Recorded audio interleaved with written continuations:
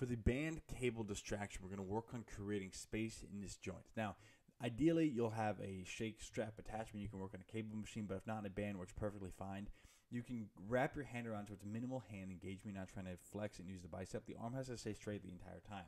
You're going to allow this band or the cable to pull your arm away and create the distraction. And the distraction is basically pulling the joint apart. And that's huge because what we're trying to focus on here is getting more space back in the joint, as well as working on getting the scapula to move a little bit more integrated with the upper back. So this is the one that after shoulder injuries, people lose the ability to move their scapula, so we want to be able to do this. But we're going to create that pull and get the scapula to work in retraction. So just go back and forth and feel this thing moving.